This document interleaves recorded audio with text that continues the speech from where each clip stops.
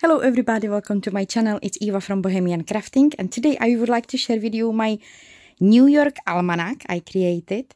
I did also that gold printing on the spine and all kind of stuff inside, and I really love this journal. It's small stunner.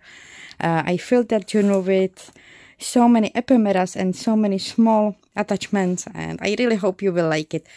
I do have those openings here right on the front. Here is space maybe for the picture of the owner, and there are pockets, window pockets right here.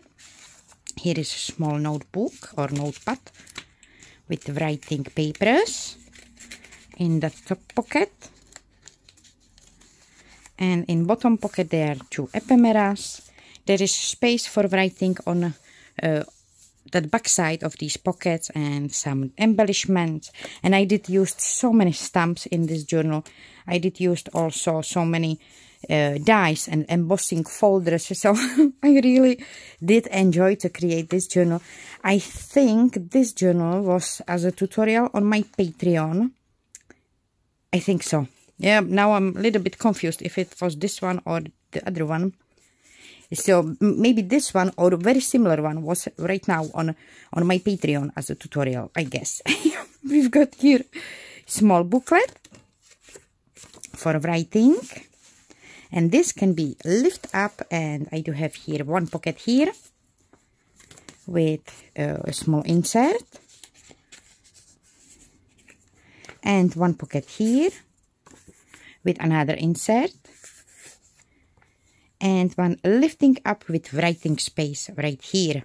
And we do have small pocket here for this mini tag, maybe for some small quotes or some small note. So it's pocket in here. And when I flip it over, I do have pocket here with another mini booklet for writing with beautiful images. Space for writing here, and small writing like ID card, no, not ID card, clocking card for writing. Anywhere can be good writing space. And writing pages, another pocket here. And I really used so many stamps. I used Tim Holtz stamps, stamps from Sampool, those dates from the past, so many stamps, stamps from Teresa Collins. Yeah, really, I don't even remember all those names. And again, we do have lift up page here, and this journal has like beautiful amount of papers for writing, and I left them that way to have also some journals where my customers will be able to write on something. We do have opening here, and you can see I used Tim Holtz papers in this one. I do have a small pocket right behind this picture, right behind this background of that picture. We do have a writing spot right here. Oh, come on. And when it's closed, we do have pocket behind, right here. And I like how this metal strip, it's kind of going together with that image. And we do have another pocket from this side for this. And we do have also a small pocket behind the man in this pocket here. So there is also many pockets. And I used Tim Holtz dolls, paper dolls, as decoration quite a lot in this journal. And there is pocket here. Oh, there is pocket, there is many pocket, I forgot, sorry. I do have frame here, and I do have pocket here,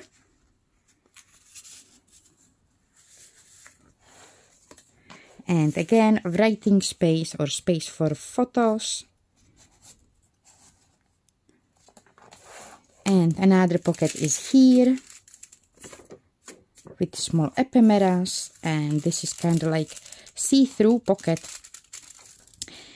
and with window in the background. Space for writing here. There is another pocket here on the top.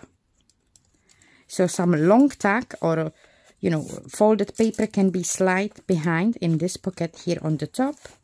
We do have writing space here, insert here, again pocket here.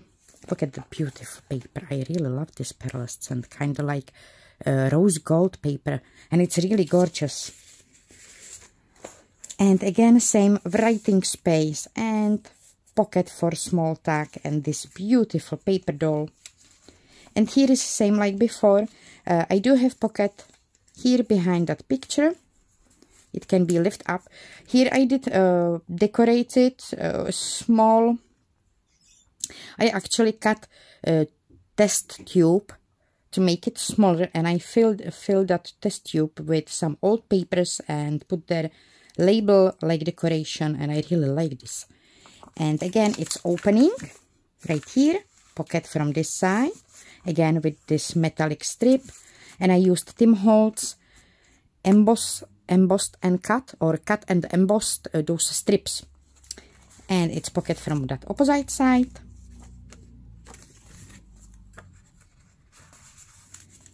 And it can be opened this way, so we have space for writing here, maybe space for picture here, small space for writing here. And flip it over. I do have here and there few quotes in this journal. Again, writing pages. Here I do have decorated envelope and small washi tape holder. So this washi tape can be used through to this journal. And then I do have again writing page and another double pocket flip out. So there is a tuck behind the lady. There is opening as a writing spot. And there is pocket from this side with some ephemeras. And pocket also from this side with some ephemeras. And it can be opened this way. And here we have again one large frame which can be lift up with a pocket here and pocket here and writing spot here. And there is also a pocket behind that girl, but I forgot to put their small tack. I will have to put their small tack. And I do have pocket here, really nice beautiful large pocket, and I think this one it's same like that before. Yes, it's just something like a clocking card. This one is actually for budgets. So if you need to write, you know, your budget, here you can make it very easily. Writing space and another writing space and another writing space. Library card. And here another mini booklet with a frame on that opposite side. And small book here.